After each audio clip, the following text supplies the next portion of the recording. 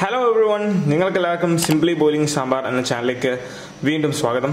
So ഇന്ന് നമ്മൾ സംസാരിക്കാൻ പോകുന്നത് ആൻഡ്രോയിഡിന്റെ ഗൂഗിൾ ക്രോം എന്ന ആപ്ലിക്കേഷനെ പറ്റിയാണ്. കാരണം അതിന് നമ്മൾ അറിയാത്ത പല കാര്യങ്ങളും അല്ലെങ്കിൽ പല ഹെൽപ്ഫുൾ ആയിട്ടുള്ള ഫീച്ചേഴ്സും ട്രിക്കുകളും ഉണ്ട്. സോ ആ ട്രിക്കുകളെ പറ്റി സംസാരിക്കാനാണ് ഞാൻ ഇന്ന് ഈ വീഡിയോ ചെയ്യുന്നത്.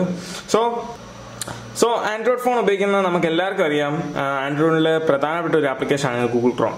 കാരണം ഐഫോണിന് സഫാരി എന്ന പോലെയാണ് ഗൂഗിൾ ക്രോം ആൻഡ്രോയിഡിന്.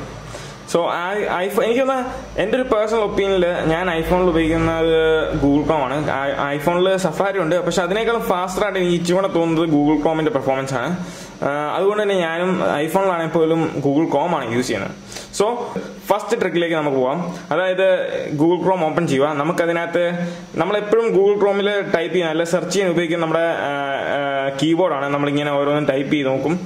അങ്ങനെയാണ് നമ്മൾ പൊതുവേ സെർച്ച് ചെയ്യുന്നത്. പക്ഷെ ഞാൻ ഇന്ന് വേറൊരു രീതിയിലേക്ക്, അല്ലെങ്കിൽ നമുക്ക് ടൈപ്പ് ചെയ്യാതെ നമുക്ക് ജസ്റ്റേഴ്സ് ഉപയോഗിച്ച് അല്ലെങ്കിൽ നമ്മുടെ കൈ കൊണ്ട് ചുമ്മാ എഴുതി എങ്ങനെ നമുക്ക് സെർച്ച് ചെയ്യാം എന്നാണ് ഞാൻ കാണിക്കാൻ പോകുന്നത്. സോ അതിനെന്നാ ചെയ്യേണ്ടതെന്ന് വെച്ചാൽ നമ്മൾ നേരെ ഗൂഗിൾ ക്രോം താഴേക്ക് സ്ക്രോൾ ചെയ്ത് കഴിയുമ്പം നമുക്കിവിടെ കാണാം സെറ്റിംഗ്സ് കാണാം, പിന്നെ പ്രൈവസി ടേംസ്. അപ്പൊ അതിനകത്ത് ഏറ്റവും ആദ്യത്തെ സെറ്റിംഗ് എന്ന് പറഞ്ഞ ഓപ്ഷനിലേക്ക് നമ്മൾ പോകണം. അതിനകത്ത് സെർച്ച് സെറ്റിംഗ് എന്ന് പറഞ്ഞൊരു ഓപ്ഷൻ ഉണ്ട്. അതിലും നമ്മൾ പോയി കഴിയുമ്പം നമുക്കിവിടെ കുറച്ച് സെർച്ച് സെറ്റിംഗ്സ് കാണാൻ പറ്റും. അപ്പോൾ അതിനകത്ത് നമ്മൾ ചെറുതായിട്ട് സ്ക്രോൾ ചെയ്ത് താഴേക്ക് പോകുമ്പം ഹാൻഡ് റൈറ്റ് എന്ന് പറഞ്ഞൊരു ഓപ്ഷൻ കാണാം. അത് നമ്മൾ ആ ഹാൻഡ് റൈറ്റ് എന്ന് പറഞ്ഞ ഓപ്ഷൻ ഡിസേബിൾ ആയി കിടക്കുവാണ്. അത് നമ്മൾ ജസ്റ്റ് എനേബിൾ ചെയ്യുക, താഴേക്ക് പോവുക, ഓപ്ഷൻ സേവ് ചെയ്യുക. സേവ് ചെയ്യുമ്പം നമുക്ക് പ്രിഫർ ടു സേവ് എന്ന് പറഞ്ഞൊരു ഓപ്ഷനൊക്കെ വരും. നമ്മൾ ഓക്കെ കൊടുക്കുക. ഓക്കെ കൊടുത്തു കഴിയുമ്പം ഒന്നും കൂടെ നമ്മൾ ഹോം സ്ക്രീനിലേക്ക് വരും. ഇനി ഞാൻ ചെയ്യാൻ പോകുന്നതാണ് നിങ്ങൾ ശ്രദ്ധിക്കേണ്ടത്. ഞാനിപ്പം ടൈപ്പ് ചെയ്യുന്നതിന് പകരം ജസ്റ്റ് വരയ്ക്കുവാണ്. ഇപ്പം വൈൻ വരച്ചു, അല്ലെങ്കിൽ നമ്മൾ എന്തെങ്കിലും കാര്യം ടൈപ്പ് ചെയ്യണമെന്നുണ്ടെങ്കിൽ ജസ്റ്റ് നമ്മൾ വരച്ചാൽ മതി. അതായത് ഇപ്പം സ്പേസ് ഇടുക,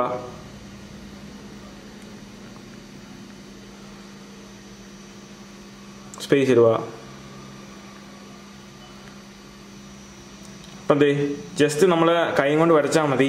എന്ത് കാര്യമാണെങ്കിലും അവിടെ അതുപോലെ തന്നെ വരും. ഇപ്പം ഞാനൊരു അഡാർ ലവ് എന്ന് ടൈപ്പ് ചെയ്തില്ല, അതിന് പകരം ജസ്റ്റ് കൈ കൊണ്ട് വരച്ചോളും, അത് അതുപോലെ തന്നെ വന്നു. ഇതാണ് ഒന്നാമത്തെ ഒരു ഫീച്ചർ. ഇനി നമ്മൾ സെർച്ച് ചെയ്താൽ നമുക്ക് എല്ലാം നോർമലായിട്ട് കിട്ടുന്ന പോലെ സെർച്ച് റിസൾട്ട് കിട്ടും. സോ ഇതാണ് നമ്മുടെ ഒന്നാമത്തെ ഫീച്ചർ.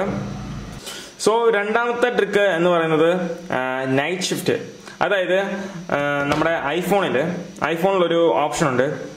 നമ്മൾ കൺട്രോൾ സെന്ററിലേക്ക് പോവുകയാണെങ്കിൽ നമുക്ക് ആ ഓപ്ഷനിലേക്ക് കാണാൻ പറ്റും. അതായത് ഇവിടെ നൈറ്റ് ഷിഫ്റ്റ് എന്ന് പറയുന്ന ഒരു ഓപ്ഷൻ ഉണ്ട്. ഈ നൈറ്റ് ഷിഫ്റ്റ് എന്ന് വെച്ചാൽ നമ്മളിപ്പോൾ രാത്രിയിൽ ഫോൺ ഉപയോഗിക്കുകയാണെങ്കിൽ നമ്മുടെ കണ്ണിന് സ്ട്രെയിൻ വരാൻ ചാൻസ് കൂടുതലുണ്ട്. അതുകൊണ്ട് ഈ മഞ്ഞ കളർ, അതായത് വാം കളറിലേക്ക് ഡിസ്പ്ലേ സ്വിച്ച് ചെയ്യുകയാണെങ്കിൽ നമുക്ക് കണ്ണിന് ഇച്ചിരി കൂടെ റിലാക്സേഷനും, അതായത് കാര്യങ്ങളൊക്കെ വായിക്കാൻ ഇച്ചിരി കൂടെ ഈസി ആയിരിക്കും. അതുകൊണ്ട് ആണ് ഈ നൈറ്റ് ഷിഫ്റ്റ് എന്ന് പറഞ്ഞ ഒരു ഓപ്ഷൻ ഐഫോണിനകത്ത് എനേബിൾ ചെയ്തേക്കാം. അപ്പം അതുപോലത്തെ ഒരു റീഡിങ് ഫ്രണ്ട്ലി ആയിട്ടൊരു ഓപ്ഷനാണ് ഈ നൈറ്റ് ഷിഫ്റ്റ് എന്ന് പറയുന്നത്. അതുപോലത്തെ ഒരു നൈറ്റ് ഷിഫ്റ്റ് ടൈപ്പിലെ ഒരു സംഭവം നമ്മുടെ ഗൂഗിൾ ക്രോമിനകത്തുണ്ട്. അതാണ് ഞാൻ ഇപ്പം പരിചയപ്പെടുത്താൻ പോകുന്നത്. അതായത് നമ്മുടെ സെർച്ച് ബട്ടൺ അല്ലെങ്കിൽ URL ടൈപ്പ് ചെയ്യുന്ന അവിടുത്തെ ആ ഓപ്ഷനിലേക്ക് പോവുക. അതിന് ശേഷം നമ്മൾ ക്രോം എന്ന് ടൈപ്പ് ചെയ്യുക,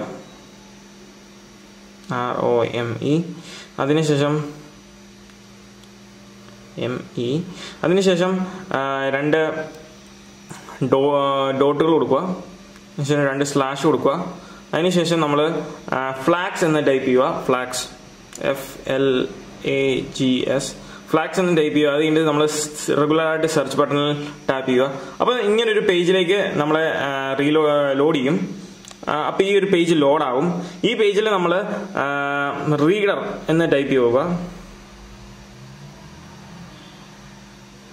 റീഡർ എന്ന് നമ്മൾ ടൈപ്പ് ചെയ്ത് കൊടുക്കുമ്പോൾ ഇവിടെ ആദ്യത്തെ നമുക്ക് ഓപ്ഷൻ കാണാം, റീഡർ മോഡ് ട്രിഗറിംഗ് എന്ന് പറഞ്ഞ ഓപ്ഷൻ. സോ അതിനകത്ത് ഡിഫോൾട്ട് എന്നാണ് സെലക്ട് ചെയ്ത് കിടക്കുന്നത്. അപ്പോൾ നമ്മളത് മാറ്റുക. അതിൻ്റെ ഓൾവേസ് എന്ന് പറഞ്ഞ് എനേബിൾ ചെയ്യുക. അപ്പോൾ നമുക്കിവിടെ വേറൊരു ഓപ്ഷൻ വരും, റീലോഞ്ച് നൗ. അതായത് ഗൂഗിൾ ക്രോം ഒന്നുകൊണ്ട് റീലോഞ്ച് ചെയ്യാൻ പറഞ്ഞൊരു ഓപ്ഷൻ വരും. അപ്പോൾ റീലോഞ്ച് ചെയ്ത് കഴിഞ്ഞ ശേഷം നമ്മൾ ഞാൻ ഇച്ചിരി ബാക്കിലേക്ക് ലെങ്സ് റീലോഞ്ച് ചെയ്തു. അതിനുശേഷം നമ്മൾ ഇഷ്ടമുള്ള സൈറ്റ് അടിച്ചു കൊടുക്കുക. ഇഷ്ടമുള്ള ഒരു സൈറ്റ് നമ്മൾ ടൈപ്പ് ചെയ്ത് കൊടുക്കുക. വിക്കിപീഡിയ ഇപ്പം നമ്മൾ ഒരു എക്സാമ്പിളിന് ടൈപ്പ് ചെയ്ത് കൊടുക്കാം. വിക്കിപീഡിയ സെർച്ച് ചെയ്തു, നമ്മൾ ഇംഗ്ലീഷ് ഒന്ന് സെലക്ട് ചെയ്യുന്നു. ഇംഗ്ലീഷ് സെലക്ട് ചെയ്ത് കഴിയുമ്പോൾ നമുക്ക് എന്തെങ്കിലും ഒരു ആർട്ടിക്കിളിനെ പറ്റി ജസ്റ്റ് വായിക്കാനോ അല്ലെങ്കിൽ എന്തെങ്കിലും ഒരു കാര്യത്തിനെ പറ്റി ജസ്റ്റ് വായിക്കാൻ വേണ്ടി പോകുമ്പോൾ നമുക്കിത് ഇവിടെ ഷോ സിംപ്ലിഫൈഡ് വ്യൂ എന്ന് പറഞ്ഞൊരു ഓപ്ഷൻ കാണിക്കും.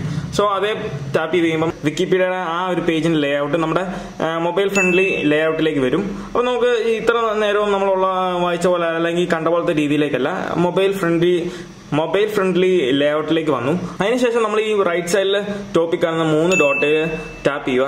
അത് കഴിയുമ്പം നമ്മൾ താഴേക്ക് സ്ക്രോൾ ചെയ്ത് കഴിയുമ്പോൾ നമുക്കിവിടെ കാണാം അപ്പിയറൻസ് എന്ന് പറഞ്ഞ ഒരു ഓപ്ഷൻ. ഈ സെറ്റിംഗ്സിന് തൊട്ട് മേലുള്ള അപ്പിയറൻസ് എന്ന് പറഞ്ഞ ഓപ്ഷൻ ഉണ്ട്. അതിൽ സെലക്ട് ചെയ്ത് കഴിയുമ്പോൾ നമുക്കിവിടെ 2-3 ഓപ്ഷൻ കിട്ടും. അപ്പോൾ നമ്മൾ ഇപ്പൊ ലൈറ്റ് മോഡിലാണ് കിടക്കുന്നത്. അപ്പോൾ നമുക്ക് ഡാർക്ക് എനേബിൾ ചെയ്ത് കഴിഞ്ഞാൽ ഡാർക്ക് മോഡിലേക്ക് പോകും. അതിന് കൂടെ സ്ഫിയ എന്ന് പറഞ്ഞ ഓപ്ഷനിലേക്ക് പോയി കഴിഞ്ഞാൽ ഞാൻ പറഞ്ഞ പോലത്തെ മഞ്ഞ ബാക്ക്ഗ്രൗണ്ടിലേക്ക്, അതായത് ഇത് റീഡ് ചെയ്യാൻ വളരെ ഈസിയാ എന്നാണ് പറയുന്നത്. അതിലും എനിക്ക് തോന്നുന്നത് റീഡ് ചെയ്യാൻ നമുക്ക് ഏറ്റവും എളുപ്പം ഡാർക്ക് മോഡിലേക്ക് പോവാണ്. ഡാർക്ക് മോഡ് പോവാണെങ്കിൽ നമുക്ക് ടെക്സ്റ്റ് എല്ലാം പോപ്പപ്പ് ചെയ്ത് നിൽക്കും, ബാക്ക്ഗ്രൗണ്ട് ബ്ലാക്ക് ആണ്. അതുകൊണ്ട് തന്നെ കണ്ണിന് ഇച്ചിരി കൂടെ സുഖമുള്ള രീതിയിൽ നമുക്ക് ഈ 3 ഓപ്ഷൻസ് ഉപയോഗിക്കാം. അപ്പം ഇത് മറ്റൊരു ഓപ്ഷനാണ്. ഇനി നമുക്ക് 3ാമത്തെ ഓപ്ഷനിലേക്ക് പോവാം. സോ 3ാമത്തെ ട്രിക്കിലേക്ക് കിടക്കാം. സോ ഇനി നമുക്കറിയാം ഒരു പേജിൽ നിന്ന് മറ്റൊരു പേജിലേക്ക് അല്ലെങ്കിൽ വേറൊരു വെബ്സൈറ്റിലേക്ക് നമുക്ക് പോകണമെങ്കിൽ നമ്മൾ ജസ്റ്റ് ഇവിടെ 4 വെബ്സൈറ്റ് ഞാൻ ഓൺ ആക്കിയിട്ടുണ്ടെങ്കിൽ ഓപ്ഷനിൽ പിടിച്ച് 4 എന്ന് പറഞ്ഞ ഓപ്ഷനിൽ പിടിച്ച് ടാപ്പ് ചെയ്യുകയാണെങ്കിൽ എനിക്ക് എൻ്റെ എല്ലാ ഓപ്പൺ ആക്കിയിട്ടേക്കുന്ന സൈറ്റുകളും എനിക്ക് കാണാൻ പറ്റും. അപ്പോൾ ഇവിടെ ഒരു ബേർഡ്സ് ഐ വ്യൂ ഉണ്ട്.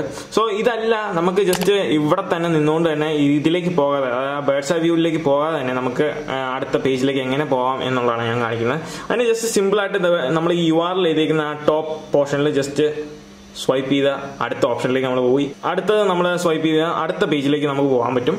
ഇങ്ങനെ നമുക്ക് ഓരോ പേജിൽ നിന്ന് മറ്റൊരു പേജിലേക്ക് ജസ്റ്റ് മേളിലത്തെ URL പോർഷനിൽ ജസ്റ്റ് ടാപ്പ് ചെയ്താൽ മതി, നമുക്ക് പോകാൻ പറ്റും സിമ്പിളായിട്ട്. സോ ഇത് തീർച്ചയായിട്ടും വളരെ ഉപകാരപ്രദമായ ഒരു ട്രിക്കാണ്. സോ ഇനി 4ാമത്തെ ട്രിക്കിലേക്കാണ് നമ്മൾ പോകുന്നത്. 4ാമത്തെ ട്രിക്ക് എന്ന് പറഞ്ഞാൽ നമുക്ക് URL എങ്ങനെ കോപ്പി ചെയ്യാൻ പറ്റും ഏറ്റവും എളുപ്പത്തിൽ. സോ പൊതുവേ നമ്മൾ URL കോപ്പി ചെയ്യാൻ വേണ്ടി നമ്മൾ എന്നാ ചെയ്യുന്നത് വെച്ചാൽ നമ്മൾ URLന്റെ ഓപ്ഷനിൽ പോവുക. അത് കഴിഞ്ഞിട്ട് ജസ്റ്റ് ഇച്ചിരി നേരം പ്രസ് ചെയ്തുകൊണ്ടിരുന്ന് കഴിഞ്ഞാൽ നമുക്ക് 3 ഓപ്ഷൻ കിട്ടും: കട്ട്, കോപ്പി, ഷെയർ. അപ്പം നമ്മൾ ഇങ്ങനെ കോപ്പി ചെയ്യും. ഇതാണ് നമ്മൾ പൊതുവേ ചെയ്യുന്ന മാർഗമാണ്. പക്ഷെ ഇതിനും സിമ്പിളായിട്ട് ഇതിലും എളുപ്പത്തിൽ നമുക്ക് URL കോപ്പി ചെയ്യാൻ പറ്റും. അതിനുള്ള ട്രിക്കാണ് ഞാൻ കാണിച്ചു തരാൻ പോകുന്നത്. അതായത് നമ്മൾ നേരെ ഏതെങ്കിലും പേജിൽ പോവുക, നമുക്ക് URL കോപ്പി ചെയ്യണം എന്ന് തോന്നുന്ന ആ പേജിൽ നിന്ന് ജസ്റ്റ് നമ്മുടെ ടോപ്പ് റൈറ്റ് കോർണറിൽ 3 ഓപ്ഷൻ ഉണ്ട്. ഇവിടെ നമുക്കൊരു ഐ സിമ്പിൾ കാണാം. ആ ഐ സിമ്പിൾ ടാപ്പ് ചെയ്യുക. അത് കഴിയുമ്പോൾ ഇങ്ങനെ ഒരു ഓപ്ഷൻ വരും. അതിന്റെ മേളിൽ കാണുന്ന URL ആണ്. അതായത് ജസ്റ്റ് പ്രസ് ചെയ്ത് കഴിയുമ്പോൾ നമുക്കിവിടെ URL കോപ്പിഡ് എന്ന് പറഞ്ഞാൽ താഴെ എഴുതി കാണിച്ചു. അതായത് ജസ്റ്റ് നമ്മളിവിടെ പ്രസ് ചെയ്താൽ മതി, വേറെ ഒന്നും ചെയ്യാൻ പോകേണ്ട ആവശ്യമില്ല. Copy URL. അപ്പോൾ URL കോപ്പിയായി. ഇതാണ് ഏറ്റവും സിമ്പിൾ ആയിട്ടുള്ള മാർഗം. ചിലപ്പോൾ നമ്മൾ ഇത് ഇങ്ങനെ പോയി കഴിഞ്ഞാൽ ചിലപ്പം നമ്മൾ 2-3 പ്രാവശ്യം ഇങ്ങനെയൊക്കെ ഞെക്കേണ്ടി വരും. ചിലപ്പം വെള്ളമയോ വല്ലതും ഉണ്ടെങ്കിൽ ചിലപ്പം വർക്കാകത്തില്ല. ചില സാഹചര്യത്തിൽ എളുപ്പം കോപ്പി ചെയ്യേണ്ട സമയത്ത് ചിലപ്പം വർക്കാകത്തില്ല, നമുക്ക് ചിലപ്പം ദേഷ്യമൊക്കെ വരും. സോ ഇതാണ് ഏറ്റവും എളുപ്പമുള്ള മാർഗം. സോ നിങ്ങൾക്ക് ഈ വീഡിയോ ഇഷ്ടമായെന്ന് വിചാരിക്കുന്നു. ഈ വീഡിയോ ഇഷ്ടമായാൽ തീർച്ചയായും ലൈക്ക് ചെയ്യുക. അതുപോലെ തന്നെ നമ്മുടെ ചാനൽ സബ്സ്ക്രൈബ് ചെയ്യുക. എന്തെങ്കിലും അഭിപ്രായങ്ങളും കാര്യങ്ങളും ഉണ്ടെങ്കിൽ തീർച്ചയായും നമ്മുടെ കമന്റ് ബോക്സിൽ രേഖപ്പെടുത്തുക. Once again, this is Milan from Simply Boiling Sambar. Catch you guys on next video. Till then, peace out.